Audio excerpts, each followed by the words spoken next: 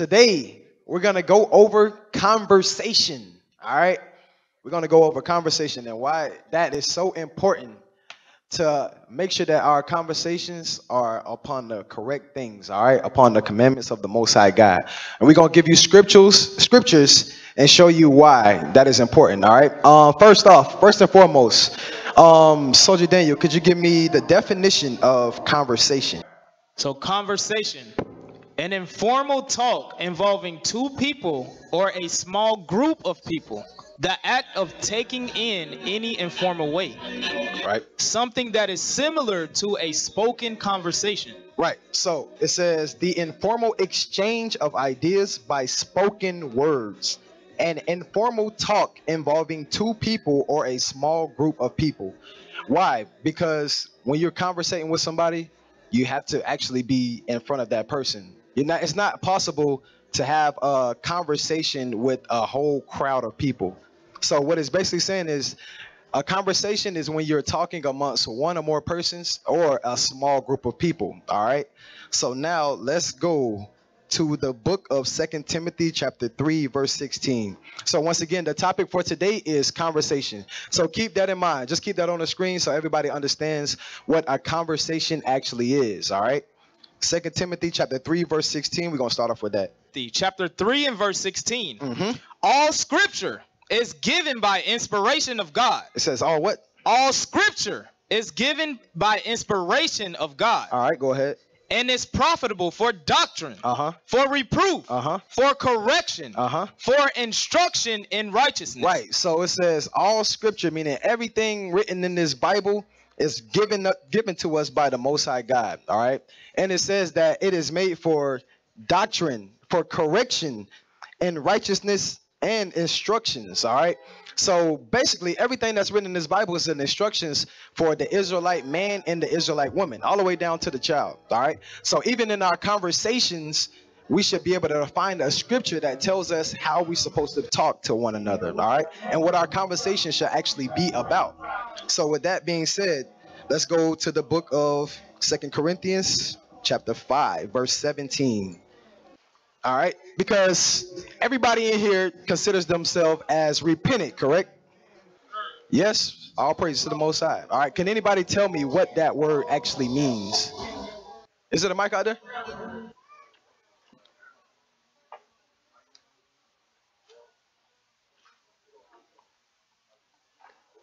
Just cry loud. Mordecai. Say it again. Right. So it says to go back to keeping the law. So if you're going back, stand up one more time. If you go back to keeping the law, then what are you not doing? Right. You're not breaking the laws, or you're not doing the things that you used to do, right? All right. So now read that. 2 Corinthians 5:17. The book of 2 Corinthians chapter 5 and verse 17. Therefore, if any man be in Christ, he is a new creature. Right. It says, so if any man, and that goes for the woman as well. The Bible is written in masculine form, so it says man. But this applies to the man and woman. Read that part again. Therefore, if any man be in Christ, he is a new creature. So if any man or woman be in Christ, that's what repentance is. We're not doing the old things that we used to do, and now we in Christ. All right. It says that he is a what? A new creature. A new creature. That means that what? The things that we used to do, we don't do no more. All right, keep going. Old things are passed away. It says what things? Old things are passed away. It says old things are passed away. Go ahead. Behold, all things are become new. How many? All things are become new. Right. So all things, meaning everything that you used to do, you don't do no more. Everything that you used to do, it's become new. Right. So can somebody give me an example of what the all things is talking about? All things are become new, because remember, we don't do what we used to do. We're repentant, now we're in Christ. So everything that we do is different. But what are some examples of the things that we're supposed to be new in? Yes, sir. What's your name again? Say your name again, bro.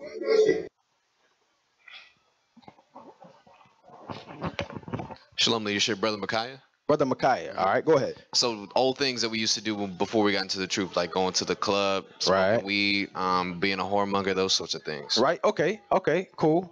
Yes, sir. That's a good example. Looking for something else. Anybody else? Yes, sir. What you got? Young prophet. Ruel. Shalom leadership. Shalom, bro. It's like the way that you put yourself out to the way that you present yourself. Right. That's a good example. The way that you present yourself. All right. What are some different ways that you can present yourself? How's that? Like keeping fringes. Right. Okay. Keeping God's commandments. Yeah. Right. And you could be like when people ask you what are they for, you can give them the scripture. Right. Showing your light. Okay, good example. Okay, we're not like walking with our pants sagging and stuff. Right. So the way that you kept, so that would be your dress code. All right. So the way that you dress, right? All right. That's a good example. Anybody else? Brother Yakuba. Shalom leadership. I would say the things that we meditate on. Right. Because before we could meditate on money, we could meditate on building ourselves up in other areas, but now we meditate on the scriptures. Okay, yeah, the way we meditate. All right, so the things that we study, the things that we cast our mind upon. Yes, sir. Last one, and then we're gonna go into it. Young bro, Baruch. The way you talk. There we go. That's one right there. All right. Because remember, the whole topic of today's class is conversation. All right. So the new things that we do in Christ is it considers our talk, the way we dress, the way we act, the things that we think upon, all the way down to the things that we eat. All right. Everything that we do changes. All right. So now let's go back into it. Ephesians chapter 4, verse 20. Actually, read verse 18 again, and then we're going to get Ephesians. The book of 2 Corinthians, chapter 5 and verse 18. And all things are of God. Right. So it says, from the last scripture, it says, old things are passed away. Behold, all things are new. All things are of God. All right. So when it says all things are of God, meaning that everything that we do new is according to the scriptures. All right. Because before we wasn't doing that. We did any and everything that we wanted to do. But now that we come into this truth, we repent and we a new creature in Christ. Now everything that we do is of the Most High God. All right. And that's keeping God's commandments. So Ephesians chapter 4, verse 22. Let's see how that applies to our conversations. All right. The book of Ephesians, chapter 4 and verse 22. That ye put off concerning the former conversation. Right. So remember, the other scripture that we just read, it says that we're supposed to put off the old man. All right. Old things are passed away, including our what? Read that again.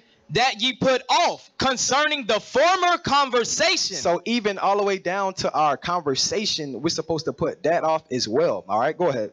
The old man. Which is corrupt according to deceitful lust. It says it's corrupt according to deceitful lust, meaning that once again, we did any and everything that we wanted to do. Why? Because it was pleasurable to us.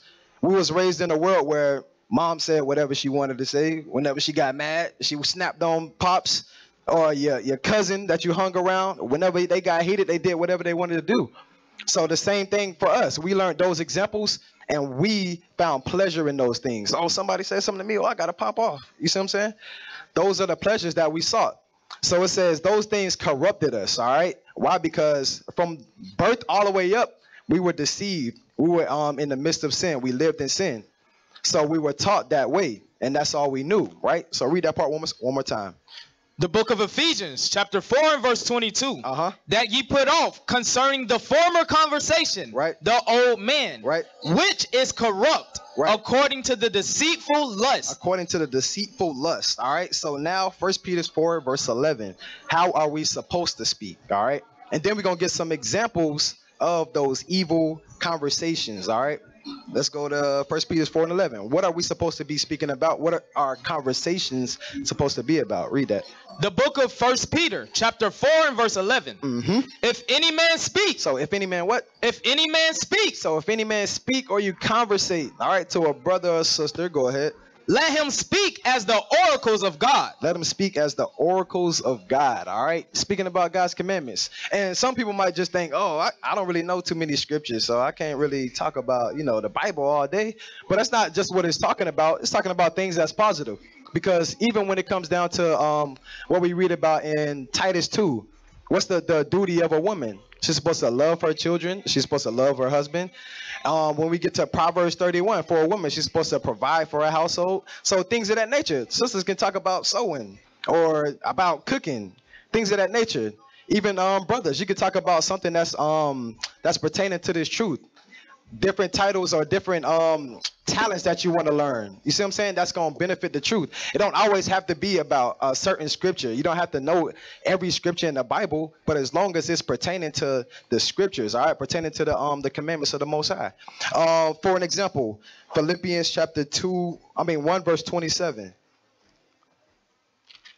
Philippians chapter 1 verse 27. Whenever you get it, sir. The book of Philippians, chapter 1 and verse 27. Only let your conversation be as it becometh the gospel of Christ. Right. So your conversation should be of the gospel of Christ. All right. Once again, it's going right back into the commandments.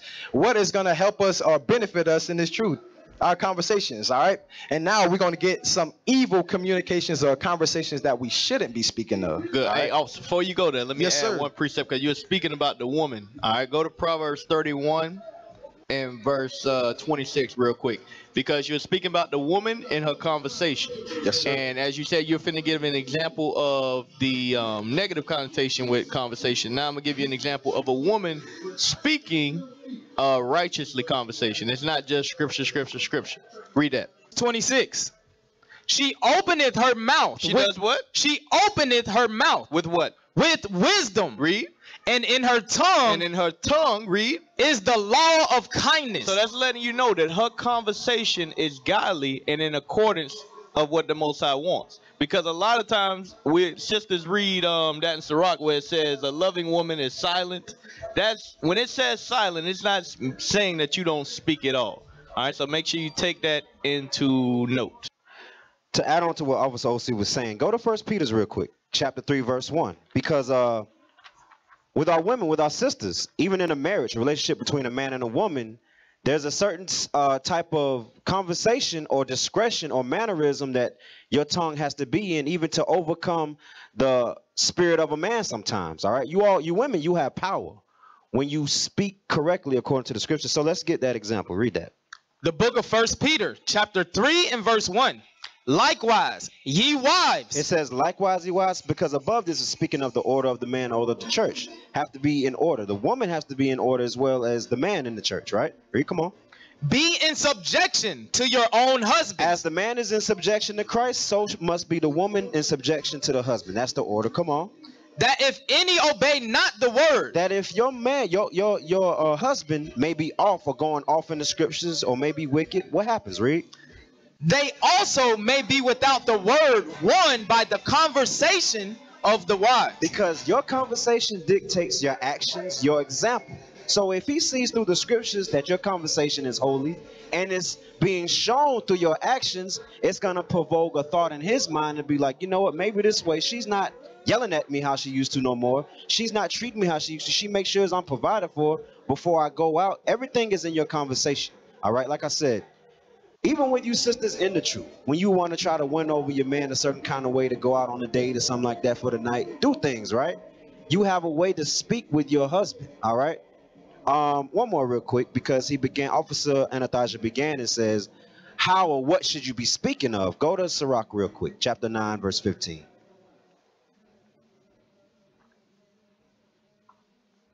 The book of Sirach, or Ecclesiasticus, chapter 9 and verse 15. Let thy talk be with the wise. Be with the wise, amongst the wise, those of wisdom. That's us, right? Read, come on. And all so what it's going into a little bit is saying your conversation should be more with wisdom and with the wise than with the ungodly. Y'all understand? Come on, read on. In all thy communication. And everything you speak, your communication, your example, what you show, read. In the law of the Most High. That's what your conversation should be mostly about. All right. All praises. So now, with that being said, I'm gonna feed off what Officer Tazawan just pulled out. Go to Sirach chapter 13 verse 15. The book of Sirach chapter 13 verse 15. Because like what he said, we should always be around brothers and sisters that have understanding of the scriptures. I know, for an example, when a lot of us come into the truth, we tend to be around somebody else that's newer in the truth as well. Somebody else that's new in the truth and that doesn't have much experience in the commandments, that really don't know what they're doing. They're still trying to figure their way out as well. But according to the scriptures, we're always supposed to be around brothers and sisters that actually have experience and that know better. All right. Why? Because eventually that's going to build you up, and then you're going to be that person. You're going to be that example for the next brother or sister. All right. Go to Sirach chapter 13, verse 15. The book of Sirach, or Ecclesiasticus, chapter 13 and verse 15. Every beast loveth his like, and every man loveth his neighbor. Right. All flesh consorteth according to his kind. Right. It says all flesh consorteth according to his kind. So what's the quote? They say that, tell me who your friends are and I'll show you who you are. So it's basically the same thing. It's basically saying that if you constantly around a brother and sister that likes to murmur, or a brother or sister that likes to talk about other people, backbite, things of that nature, then that's showing you what kind of person you really are. So that's why the scriptures told us we're supposed to be around brothers and sisters that have understanding. Why? Because that tells you what kind of person you are and what kind of person you're actually going to be later on when in this truth. All right. So we should always try to seek better understanding and try to build ourselves up. All right. And that's going to determine who you'll be around and the people that you're constantly around. All right. The people that you're constantly talking to and getting advice from as well. Go to the book of 1 Timothy chapter 4, verse 12. All right. And this is why it's so important, because we got to understand that it's not just for us. It's not just for ourselves. But when you come into this truth, you got brothers and sisters that's actually watching you. When they come into the truth, they looking for the righteous examples to follow. All right. Same thing for us. When we saw those videos online, when we come in here, we looking at the leadership, because that's the example that the Most High set forth for us to follow. So same thing for the brothers and sisters. You might think that, oh, I'm a visitor or I'm a member or whatnot, but you actually got other brothers and sisters that's looking at you as well for examples. All right. Read that. The book of 1 Timothy chapter 4 and verse 12. Let no man despise thy youth. Right. But be thou an example of the believers. Says, be thou an example of the believers. Everybody in here should be a believer. All right. Believer in Christ. That's why we all repentant. We got fringes on our clothes. We in here keeping the Sabbath day. It says that be thou an example of the believers. All right. Go ahead. In word. So how are you supposed to be an example? In word. In word. In your words. In your speech. All right. Go ahead. In conversation. In conversation. All right. So that goes with whenever you inside this building or you outside this building. If a brother and sister comes about and they let's say you at Walmart, they walk up on you having a conversation with another brother or sister or your wife or whoever, your conversation should be about something that's lawful. You see what I'm saying? It shouldn't be about something that's worldly. Because we see plenty of examples of that on the work, on the job, where brothers and sisters, we go to our workplaces, and what they talking about? They always talking about the same things. All right, same things that we talk about in the world. It's either drugs, it's either women, sports, money. It's always about the same thing. Our people are always occupied in evil. All right, so we're that little bit of light that our people actually have to follow. All right, that's why the Most High told us to let our light shine. Go to Judah chapter 8, verse 24. I want to add on to what you just said, actually, because when we leave outside of these doors, everything when we in here is fine, it's dandy, we all speak godly, but when people of the world see you, they should already know they can't come to you any kind of way. They can't come to you, speak to you about any kind of thing. When they see you, their conversation changes. It's like, oh no, I can't talk to him about this because he's gonna correct me with God's word. Y'all understand that? Right. So that's where you weigh your level of faith, or where you at in this truth is. If they can come and talk to you about God knows what, you need to examine yourself and your conversation. They should be like, nah, he's an Israelite. Nah, this sister, she's a little different. She'll come at you a certain kind of way. She'll tell you to stop talking about what you're talking about. I don't want to hear about brothers and all sisters and all that kind of stuff. You understand? Right. So that's when it goes to you showing your example, it's all in your word, meaning if the scriptures is coming out of your mouth, and your conversation. All right. All praises. Go ahead. The book of Judith, chapter 8 and verse 24. Now therefore, O brethren, let us show an example to our brethren. It says, let us show an example. All right. An example to our brethren. All right. So for the men, the younger brothers and sisters, brothers that's in here, they're going to follow your example. All right. Because they're trying to figure out what it actually means to be an Israelite man. Because we've been brought up in the world on how to be a nigga. All right, we don't know nothing else. So now, when we come into this truth, we gotta find out our way. We gotta become a new creature once again, like the scriptures say, and we gotta find that example on what to follow. All right, for the sisters as well. Like the scriptures say, you're supposed to teach the younger women, the younger sisters that coming in this truth that really don't have much experience. They gonna look at your examples. All right, how the sister put a hair wrap on, what kind of, how long is her skirt that she, that she wear. What the sister's talking about. When I walk in the corner, they having a deep conversation about that. What are they talking about? You see what I'm saying? Y'all are always an example for the next generation or the next people that's coming in. All right. Also for the children as well. They always looking at us. So now with that being said, we're going to go into some of the bad examples of the things that we're not supposed to be speaking of. All right. So we're going to go touch on babbling. All right. Soldier, could you pull that up on Merriam-Webster? Babbling or babble. And then we're going to get the book of Sirach, chapter 20 and verse 5. So once again, this is a very important topic because we go through our daily lives day in day, and we have conversations every day. That's one of the biggest things, or the things that we do probably most of all throughout our daily lives. We having a conversation, all right? Either it's here, it's outside the truth. We're talking to our boss, we're talking to our family in the world, whoever. But our conversation, no matter what or who we talking to, it should always be all right. All right.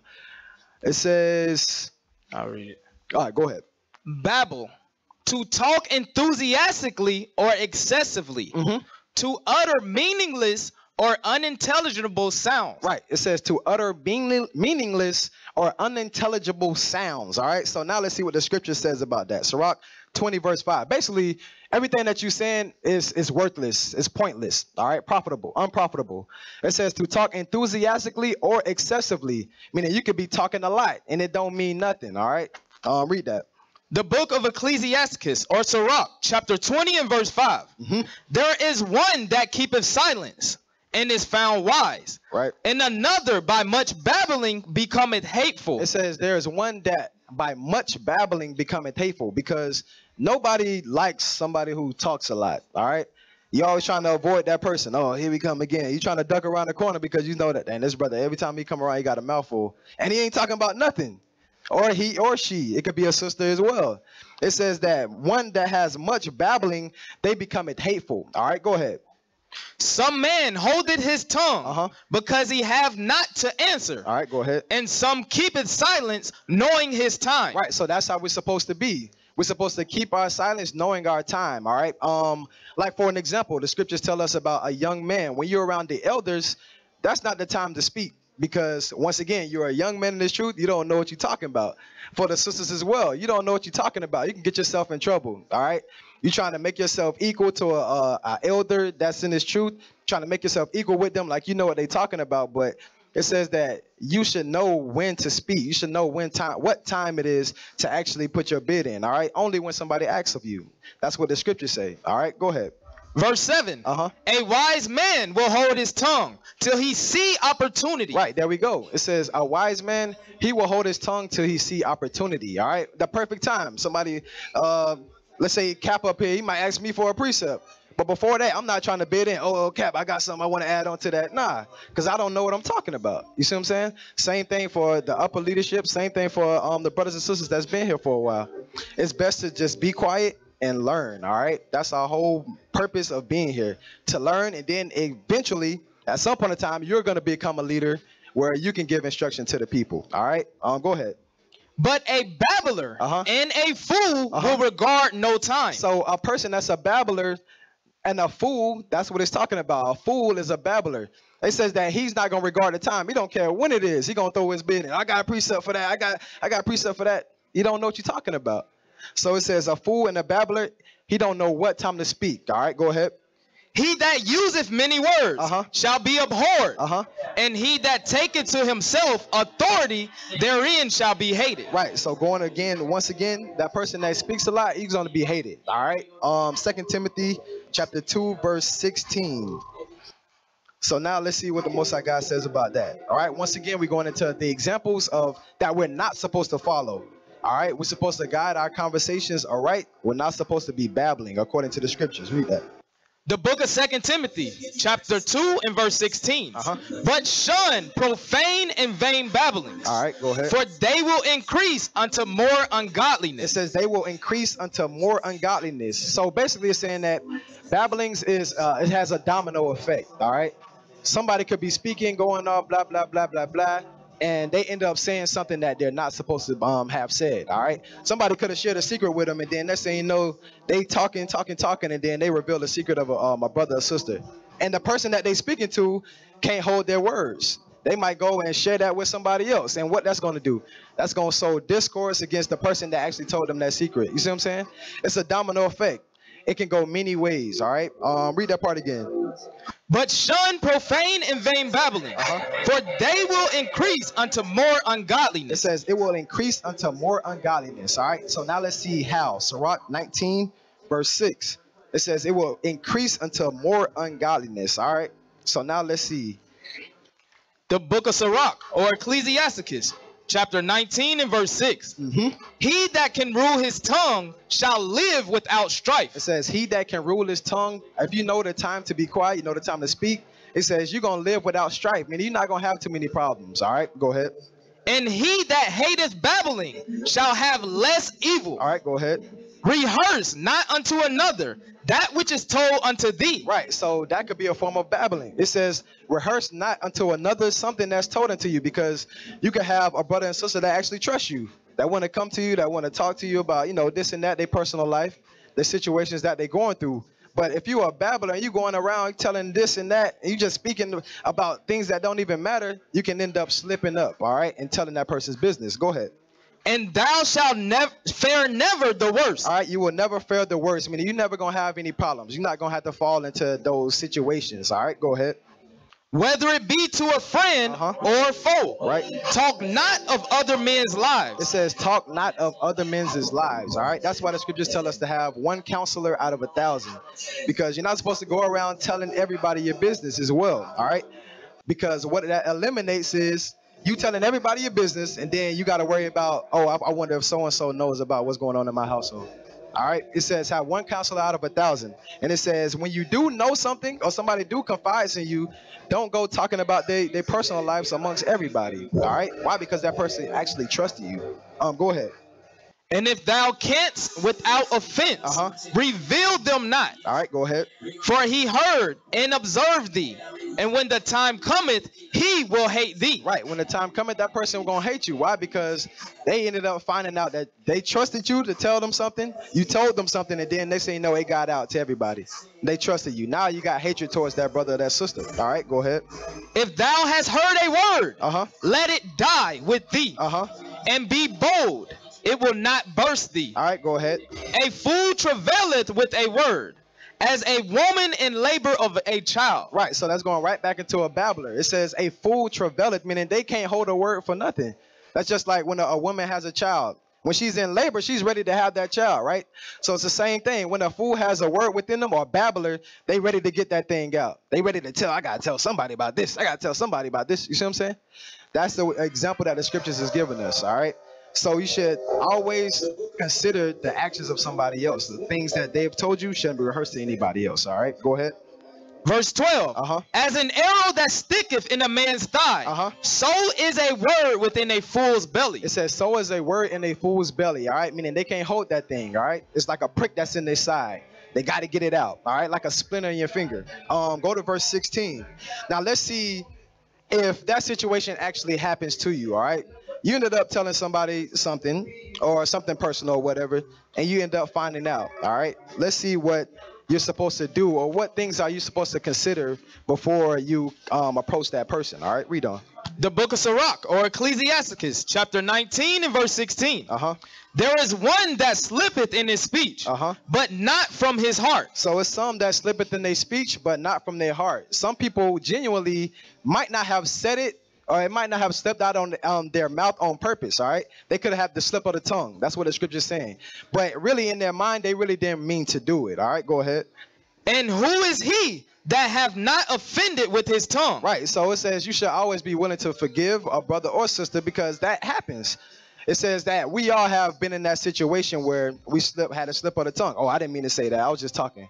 I was speaking too fast. I didn't even mean to say that. I ain't even mean to tell you that. You see what I'm saying? So you should always have that mindset to, oh dang, let me forget it, brother, because maybe he didn't mean to say it. All right. Verse 13. Verse 13. Admonish a friend. It may be he have not done it. Right. Go ahead. And if he have not done it, that he do it no more. Right. So you should be able to approach that brother and be like, you know, he could. What you say?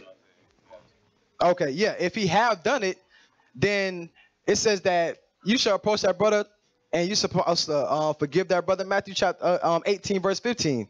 You're supposed to forgive him, right? Because even if he did it, you're supposed to correct him, and so that he wouldn't do it again. All right. So he wouldn't have to go through that situation once again. All right. He's supposed to learn from that certain situation. Read that part again. Verse 13. Admonish a friend. It may be he have not done it. Right. He might have not done it. All right. Go ahead. And if he have done it, and if he did do it, go ahead. That he do it no more. Right. You admonish him so he don't do it no more. My bad. The brother might be sorry. All right. He says, I ain't even mean to do that. I didn't even mean to have that conversation with that brother. All right. Go ahead. Admonish thy friend. It may be that he have not said it. Right. Or it could be to the point where he haven't even said it. Somebody could be lying on the brother or sister. All right. Go ahead. And if he have, that he speak it not again. Right. Go ahead. Admonish a friend. For many times it is a slander. Right. It says many times somebody could be slandering that person. All right. So now that goes into the next topic. What is slander? Slander in the Merriam-Webster dictionary. So it says you're supposed to admonish your friend because somebody could be slandering that brother or sister. So now let's see what that actually means. All right. And then we're going to get the book of Proverbs chapter 10 verse 18. Whenever you're ready, sir. Slander. To utter slander against, defame. Right. All right. It says to utter slander against or defame. All right. So somebody could be lying on that person. All right. It says to utter slander against, or you're trying to defame that person. And that really comes with covetousness. You have jealousy towards a brother or sister, or you might have hatred towards that brother or sister that did something to you in the past. And you slander against that person. You're trying to defame them. Why? Because you have hatred towards them, right? So now let's get what the Most High says about that. Proverbs 10 verse 18. About slander. The book of Proverbs, chapter 10 and verse 18. He that hideth hatred with lying lips, and he that uttereth a slander is a fool. It says he that uttereth slander is a fool, right? Why? Because when you read the top of that verse, it says that he hideth hatred with his lips. He really has hatred for that brother or that sister. So what he's trying to do is he's trying to go to another person and he's trying to let out that anger that he has within for that person, right? He's trying to defame that person. He's trying to make them seem like they're not all that they actually seem to be. Why? Because I actually don't really like them like that. I don't even know why you like them like that. You see what I'm saying? That's what slander is actually going into. All right. Read that part one more time.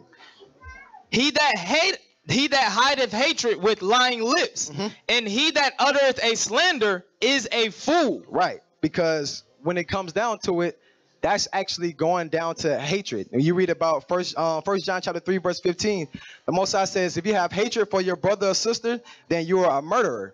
So that will make you a fool because obviously you don't understand the judgment behind that thing. All right. So that's why the Most High God says that a hatred is going to equal into murder. All right. You're not supposed to do that. That's what slandering actually goes into. All right. Go to 1 Peter chapter 2 verse 1. 1 Peter 2 verse 1. And then we're going to get Proverbs chapter 6 verse 16. Actually, no, just go to that. Proverbs 6:16. All right, so now let's see once again how the Most High God feels about slander, how he feels about that hatred that you have for that brother or sister. All right. The book of Proverbs, chapter 6 and verse 16. These 6 things doth the Lord hate. Yea, 7 are an abomination unto him. Right, so it says these 6 things. We're about to read about 6 things that the Most High God hate. And then it says the 7th. It says he is an abomination to the Most High God. So that means that's the highest level of disgust. All right, go ahead. A proud look, a lying tongue, and hands that shed innocent blood, and heart that deviseth wicked imaginations, feet that be swift in running to mischief, right? A false witness that speaketh lies, right? And he that soweth discord among brethren. It says he that what? he that soweth discord among brethren. Right. So the seventh one is he that soweth discourse against among brethren. All right. So that means once again that's that slanderer, that brother and sister that goes behind another brother's sister's back, and they trying to defame that person. Why? Because they got hatred for him. So now you causing strife between another brother and sister that probably had a good relationship. That's why the Most High God says we're not supposed to do that. All right. So now, let's even think about the situation. If we eliminated that one situation, right, when it comes to slander, then we wouldn't have the problems that we have. Because let's say I got a cool relationship with Soldier Aaron, right? Then next thing you know, another brother comes to me. He says, "Hey, bro, you know he did this and he did that to me." So now in my mind, even though I know the brother, he cool, right? I know that dang, he probably would never do nothing like that. But now the thoughts in my head were like, well, dang, maybe he might be like that. You know what I'm saying? Now, instead of me actually going to the brother, I'm thinking that the brother is wicked. You see what I'm saying? Everything he do, now I'm actually looking for him to be wicked according to what the brother or sister just told me. You see what I'm saying? So that's actually sowing discourse amongst your brothers or your sisters. You putting that evil seed, putting that evil thought in their head, making them think something else about a brother or sister or evil upon them. All right? Read that part one more time, that last part. Verse 19. A false witness that speaketh lies, and he that soweth discord among brethren. Right, he that soweth discord among brethren. All right, Sirach chapter. Actually, let's get Wisdom of Solomon chapter 1 verse 11. Wisdom of Solomon chapter 1 verse 11. So now slander, they all actually relate to each other. All right, you got slandering, we got babbling. All right, and now we're gonna get backbiting. Wisdom of Solomon chapter 1 verse 11. The book of Wisdom of Solomon chapter 1 and verse 11. Therefore, beware of murmuring, which is unprofitable, and refrain your tongue from backbiting. Refrain your tongue from what? From backbiting. Right. So now can we get what backbiting is? It says refrain your tongue from backbiting. All right. The definition is actually in the word. Can anybody give me an example of what backbiting may be? Does anybody know? Backbiting. Nobody? Backbiting? What you got? Mordecai. Talking behind somebody's back. Right, exactly. All right, yeah, say it on the mic. Say it on the side. Say it on the mic. My fault. Shalom. Talking behind someone's back. Right, exactly. Backbiting. You talking behind somebody's back. All right. So we all familiar with that, but we just not familiar with the biblical term. All right. Read that, Soldier. Backbiting. To say mean or spiteful things about a person, such as someone who is not present. Right. So you doing it behind that person's back. All right. It says backbiting is to say mean or spiteful things about a person, such as someone who is not present. All right. So now let's read that again. Wisdom of Solomon chapter 1 verse 11. The book of Wisdom of Solomon chapter 1 and verse 11. Therefore, beware of murmuring, which is unprofitable, and refrain your tongue from backbiting. Right. For there is no word so secret that shall go forth not in the mouth that belieth, right, slayeth the soul. Right. So it says that there is no word. Anything that you say behind a person's back, it eventually is going to get back to them. All right. And it says that everything, when you read the scriptures, every word that we speak is going to be accounted for. All right. Matthew chapter 12, verse 36. So real quick. I want to ask the sister something. And it pertains to the brothers too. Backbiting. There's a modern day word that we call that today. What would it be? Sisters. Get the mic over here to the sister side. What do we call that? Backbiting. One word. Sister Giovanna. Give it up in the back. You mind if your wife? Okay. I'm sorry. Excuse me. Gossiping. Very good. Gossiping. Now, are we supposed to gossip and backbite? No. Let's get the law on this real quick. Go to the book of James. When y'all get a chance, read the book of James chapter 3 on down. It goes into what comes out of your mouth is a weapon. All right? Like it gives certain examples about how if you put a horse's bit in what you use to control a horse around with to go left and right and stop, that's in a horse's mouth. You can control a horse with that. Or actually, let's just read it. I'm sorry. Chapter 3, verse 3, and we're going to jump. The book of James, chapter 3 and verse 3.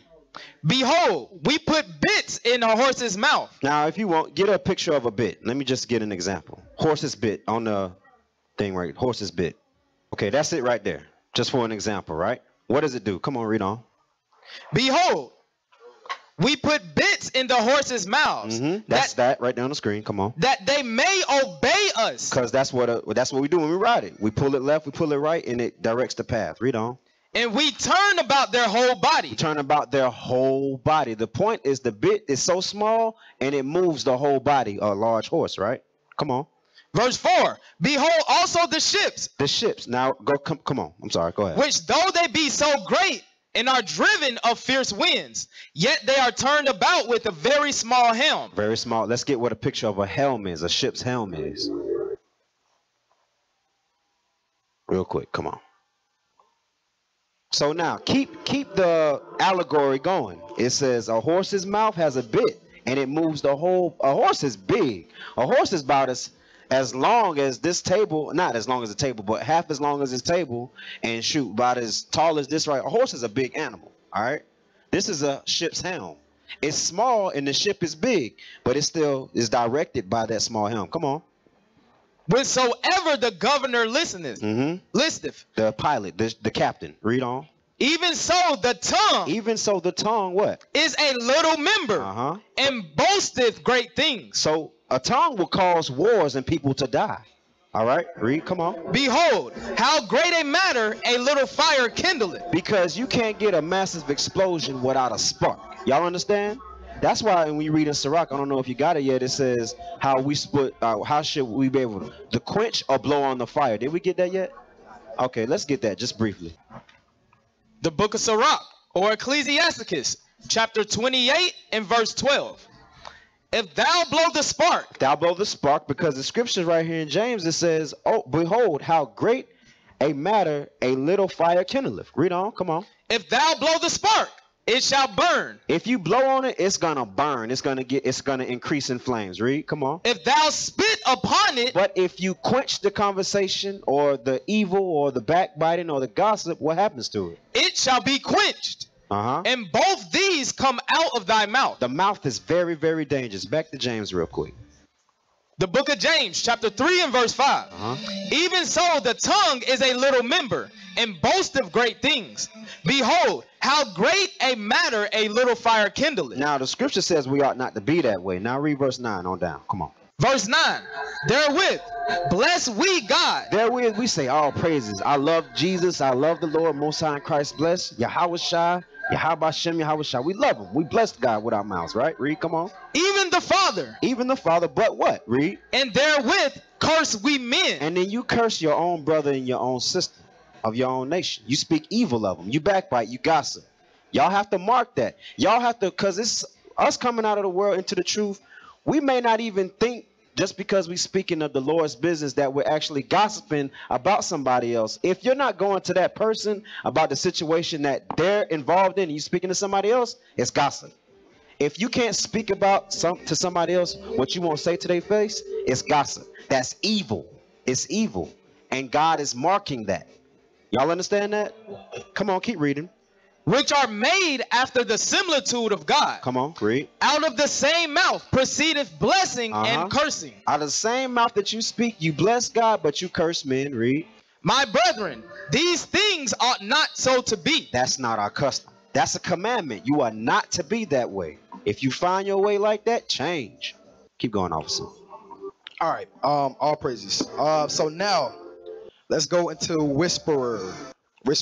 So basically what I'm doing is going into the different examples or the different conversations that we read about in the scriptures. All right, everything that we read about, just getting a brief or a deeper understanding of what these words actually mean, and then giving the scriptures behind it on how the Most High feels about it. All right, so we went through backbiting, we went through slander, we went through babbling. So now let's go through whisperers. All right, the words that you're gonna find in the Bible about conversations. Let's see. Actually, look up whisper, and then we're gonna get scriptures about a whisperer. All right. Whisper, to speak softly with little or no vibration of the vocal cords, especially to avoid being overheard. Right. So the whole point is you're trying to avoid being overheard. But what would be the reason why a brother or sister would be whispering? Why would they not try to be heard? Anybody can tell me. Only 2 young men. What you got, brother Jonathan?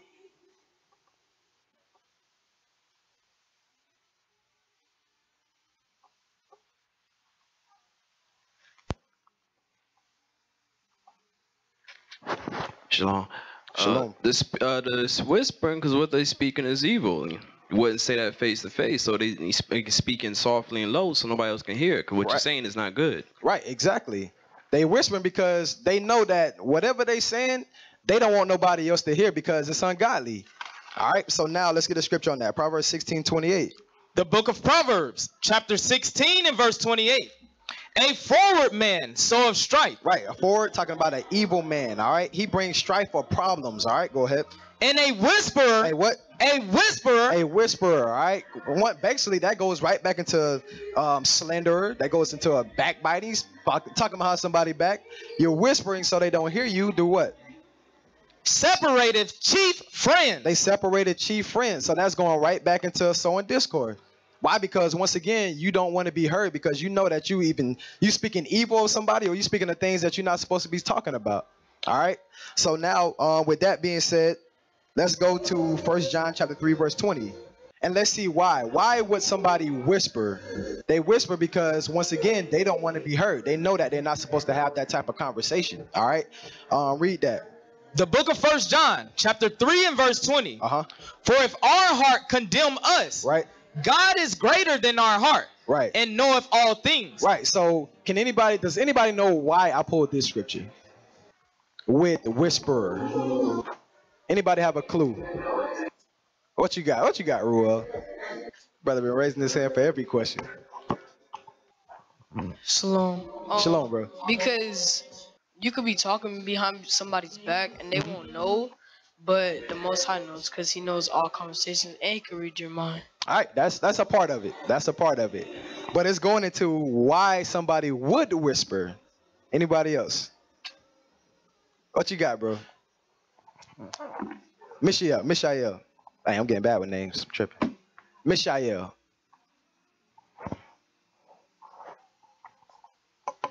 Shalom, leadership. Shalom, bro. To spread gossip. Right? Okay, so read the scripture again. Hold on. Stay right there. The book of 1 John, chapter 3 and verse 20. Listen to the first part. For if our heart condemn us, God is greater than our heart. Actually, read that part again. Read the first part again. For if our heart condemn us. Our heart condemn us. What's our heart? Right, the mind, right? So if our mind condemn us, all right, then I'm going to explain if you don't get it. All right, go ahead. Read that part again. Sorry. For if our heart condemn us, God is greater than our heart and knoweth all things. What you got? Well, we know in our communication if it's wrong or not. And right.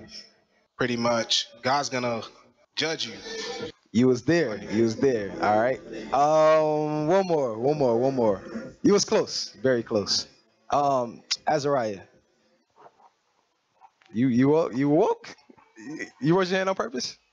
All right, go ahead. You know what the scripture about? Nah, you can add it. All right. Do you know what the scripture is? Read it over. All right, go on. You sleep over there, man. You don't even know what the scripture is. All right, read that. The book of 1 John, chapter 3 and verse 20. For if our heart condemn us, God is greater than our heart and knoweth all things. All right, what you got? If we're whispering, that means our mind is condemning us. Right, exactly. So go ahead. We know it's wrong. Even more, God knows it's wrong. Right. That's the part I wanted. The first part. Our mind condemns us. That's why we whispering. Because we know we're not even supposed to be talking about it. All right. So basically that goes right back until we already know better. So that's why we feel the need to, come on with me for a second.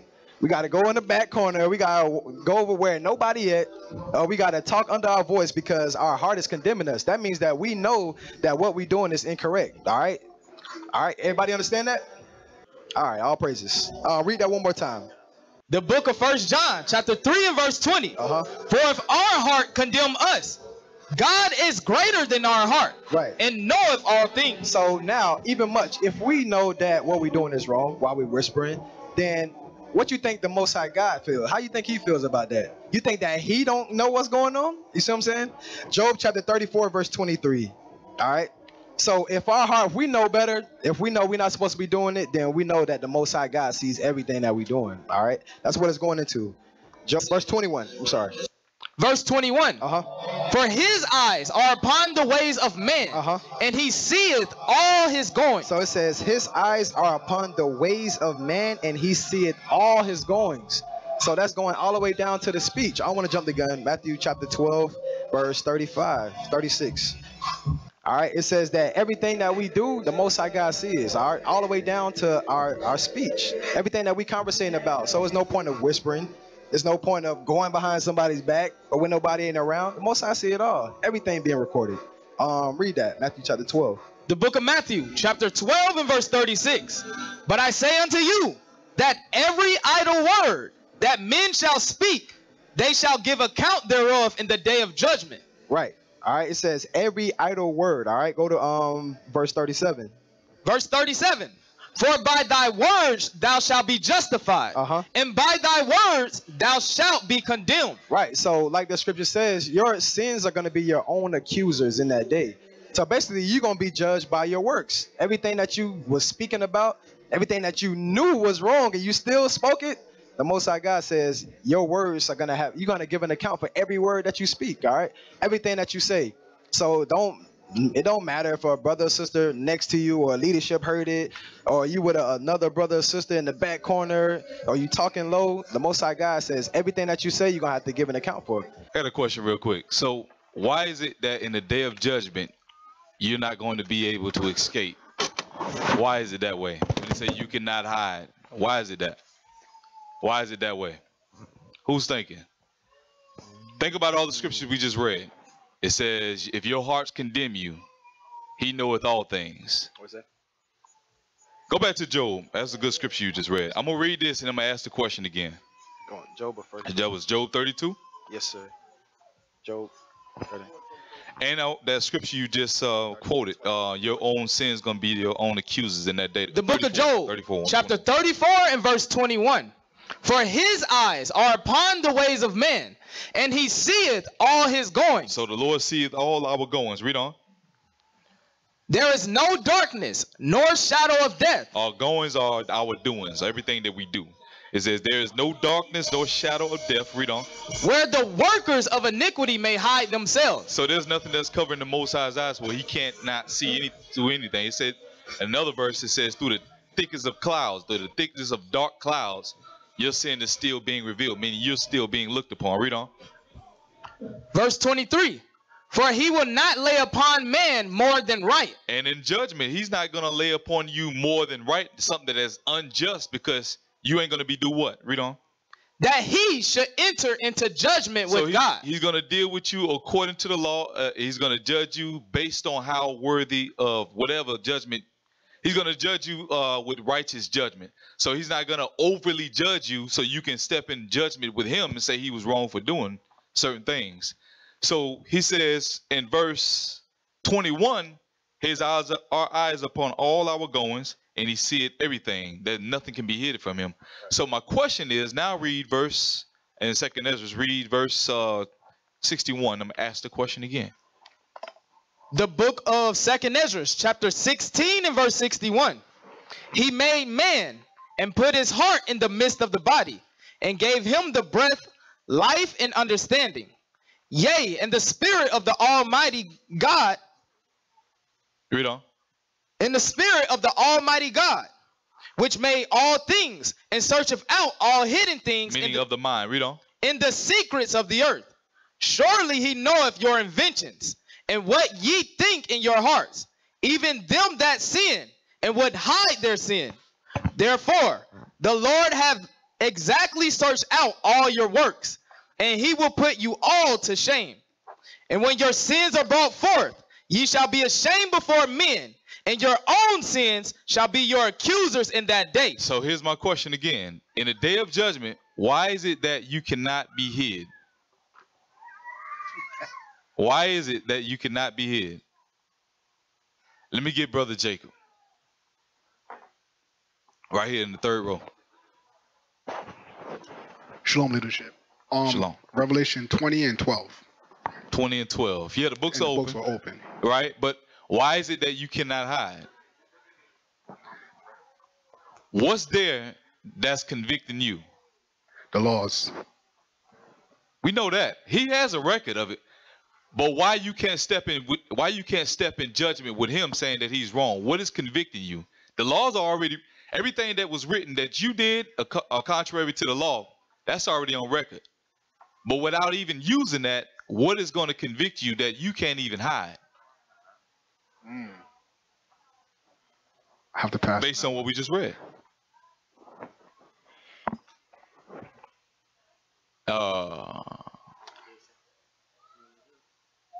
Let me get Mordecai. I heard Mordecai today. Get Proverbs. Just hold this one. All right, you ready? I'm ready. Your mind, your thoughts. Your mind, your thoughts. You understand when you're in the day of judgment, there's two books that's going to be open. It says the books will open. Your book and the other book, the book of life. And he's asking you things to give your response. Everything that you're accountable for. Every idle word that you've spoken. He can clearly just read it off what happened, but now you have to get an answer to the things that you have done. You can clearly say, well, I didn't feel that way, but he now knows the mind. You can't hide from yourself, neither can you hide from him. Your own conscience is going to condemn you in that day. So you are actually judging yourself in that day. So if you can't hide from yourself, you can't hide from God. I want to kind of add on to what Captain was just saying. Well, the scripture just said, your own sin shall be your accusers in that day. Can you imagine that? The Lord ain't going to have to tell you where you're going to go. You're going to walk to your own death. You got his book and your book of life right before you right there. He going to say, hell is over there. Congratulations. You're going to walk there. You're going to kill yourself. Yeah, 14:10. That's it. The book of Proverbs, chapter 14 and verse 10.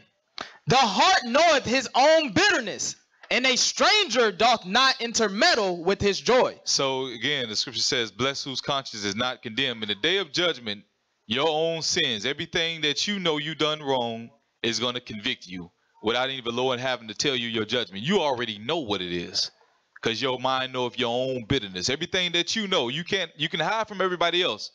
But at that time, our minds is what's going to be judging us at that time. That's a scary thought. You can't hide from yourself. That is a scary thought. Like the Lord, he ain't got to sit there and play the name game with you to see if you remember. Yeah, you remember. You did it. And your mind is going to remember those things, and that's what's going to condemn you. Go ahead, officer. I want to. Okay. All right. So now, with that being said, Sirach chapter 17, verse 1. Because like Cap said, our own mind, our own conscience is going to be what determines why we get the judgment that we get. All right, because we know better. Why? Because it was already embedded in us from the beginning. Sirach chapter 17, verse 1. The book of Sirach, or Ecclesiasticus, chapter 17 and verse 1. Then we're going to jump to verse 5. The Lord created man of the earth and turned him into it again. All right, so it's talking about from the beginning. The Most High created man from the earth, and we turn to it again. Talking about when we die, verse 5. Verse 5. They received the use of 5 operations of the Lord. And in the 6th place, he imparted them understanding. All right, go ahead. And in the 7th, speech. Go ahead. An interpreter of the cogitations thereof. All right, to explain what they think. All right, their thoughts. All right, go ahead. Counsel, and a tongue, and eyes, ears, and a heart gave he them to understand. Verse 7 is the point. Withal, he filled them with knowledge and of understanding, and showed them good and evil. Right, so that's our conscience right there. He says he showed us good and evil. So that's why we tend to whisper. We tend to try to hide our conversations because it's something in us that's embedded in us that our conscience is seared. It knows when we're doing bad or wrong, all right? So that's why our own words, our own mind is going to condemn us, all right, in that day, in that time period. So now with that being said, Ecclesiastes 12, verse 14. So once again, going right back into the Most High God, all right? He says he's going to judge us with right judgment. Why? Because he knows everything that we do, all the way down to the whispering. Ecclesiastes chapter 12 and verse 14. The book of Ecclesiastes, chapter 12 and verse 14. For God shall bring every work into judgment. All right. With every secret thing. Every what? Every secret thing. Every secret thing. All right. So that long conversation you had with sis back in the day, y'all was talking about the new sister that just came in, about her dress, her head wrap, how it don't look right, whatever it may be. The Most High God says every secret thing. All right. Go ahead. Whether it be good or whether it be evil. So whether it be good or whether it be evil, it doesn't matter. No matter what you do, it says you're going to be judged by those things. All right. Let's go now to the next step. Let's go murmuring. Let's get murmuring. Murmur, a half suppressed or muttered complaint, grumbling of disapproval, a low, distinct but often continuous sound. A soft or gentle utterance. Right. So now go back up. It says a half suppressed or muttered complaint. All right. So usually it says that you're complaining. When you're murmuring, you're muttering your voice, basically once again, so nobody hears you. And it says you're complaining because you disapprove of something you don't like, something you don't approve with, you don't agree with. All right. First, before we go there, Jude chapter 1, verse 16.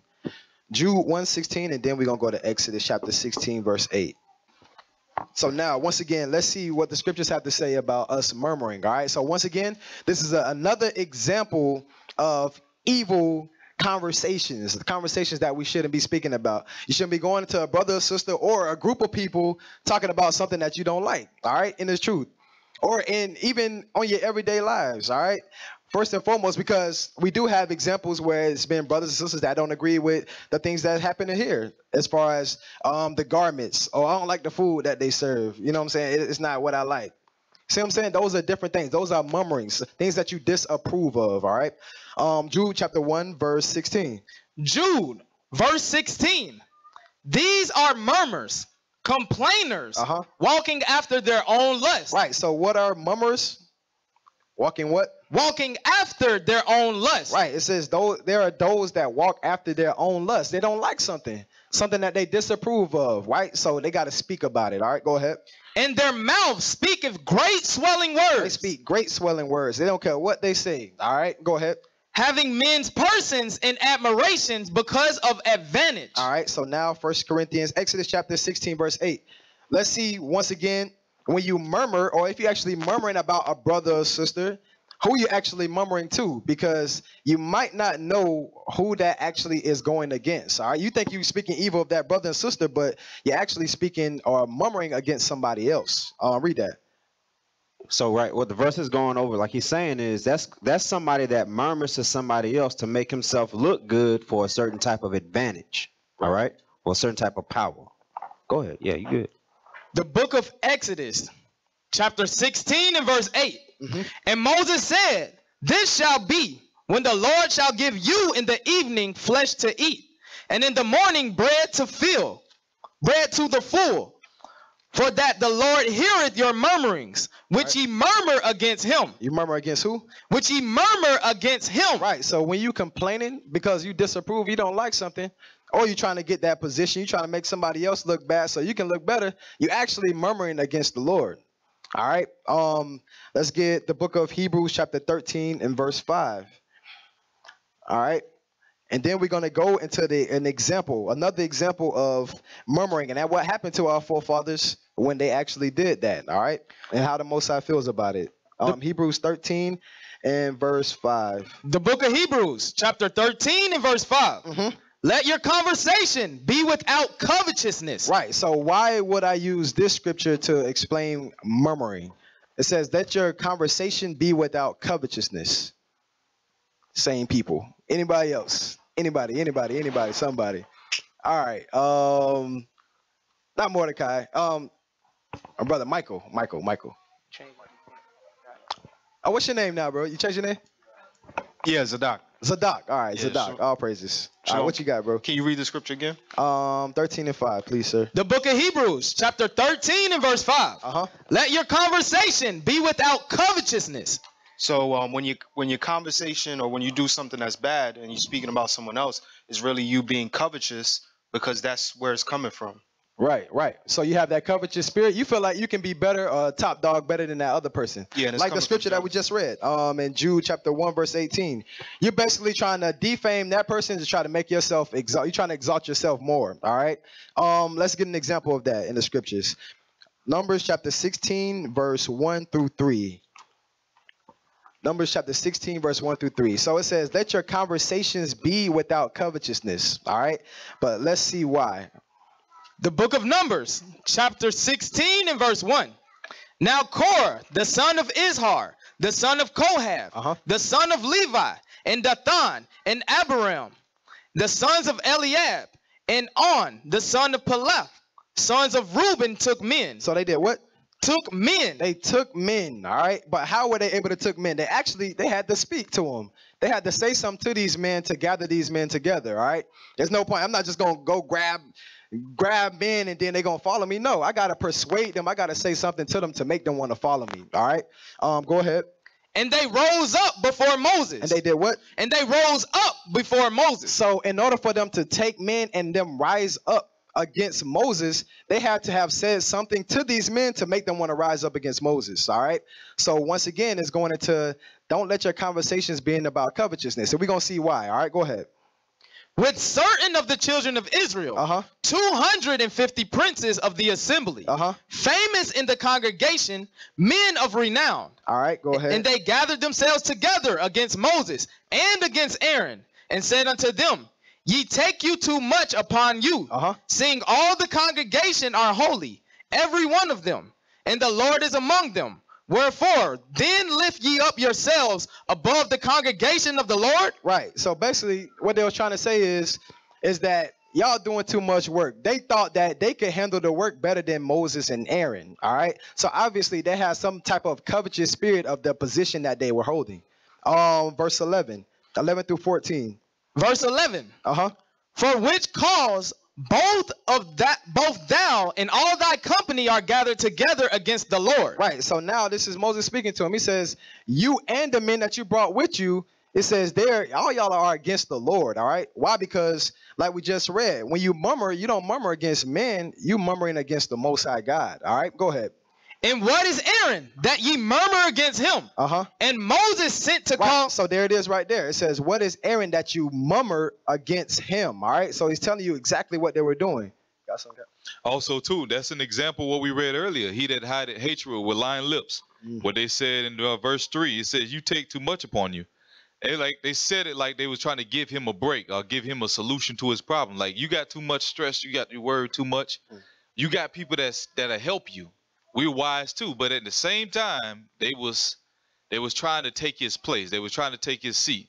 Right. They was trying to throw these, what do you call that, flattery, trying to puff him up so they can at the same time bring him down. That's an example of that.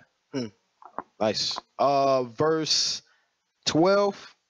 No, verse 11. 11 on down. Verse 11. For which cause both thou and thy company are gathered together against the Lord.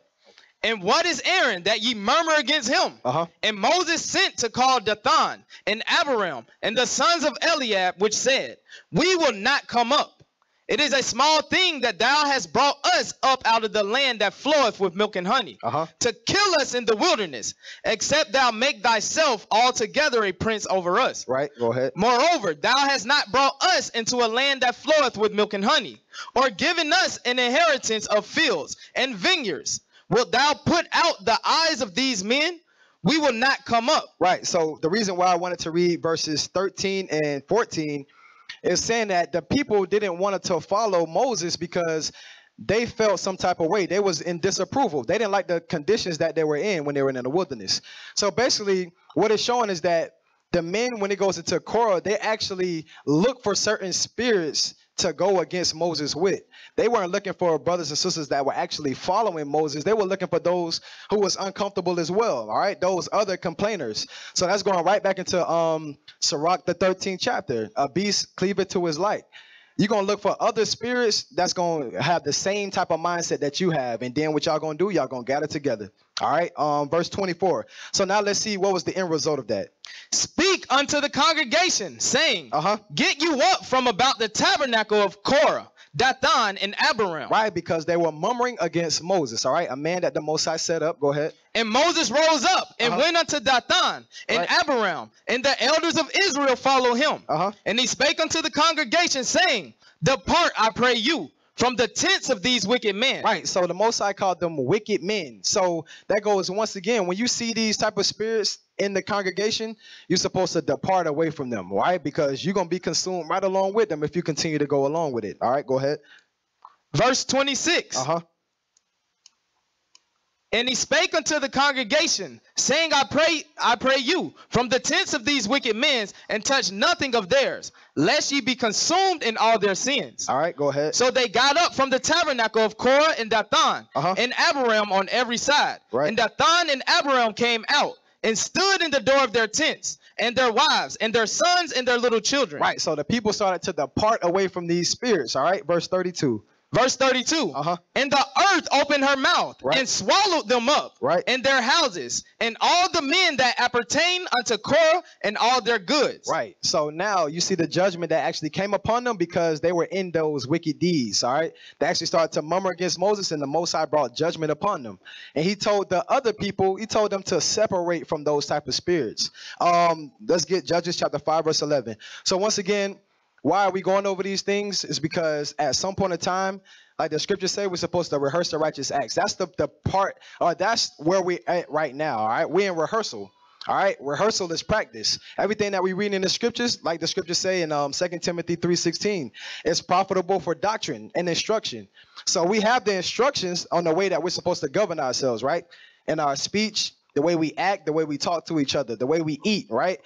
So right now, we're supposed to follow these instructions that we have, because at some point in time, there's going to be action is actually going to have to be applied, all right? We're going to actually have to perform these things. Read that. The book of Judges, chapter 5 and verse 11. They that are delivered from the noise of archers in the places of drawing water, there shall they rehearse the righteous acts of the Lord. Right. So right now in this captivity, we're supposed to rehearse the righteous acts, all right? And that's coming down all the way down to our conversations. Shalom. This is Bishop Nathaniel of Israel United in Christ. Please subscribe to our YouTube channels. Stay up to date with our latest events, music, and classroom lessons.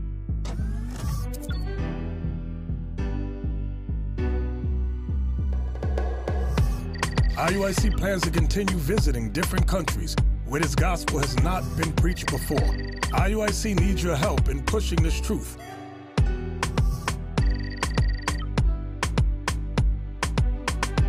So join us.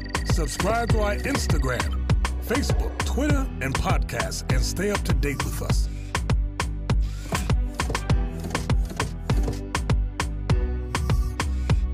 For more information, please visit www.israelunite.org.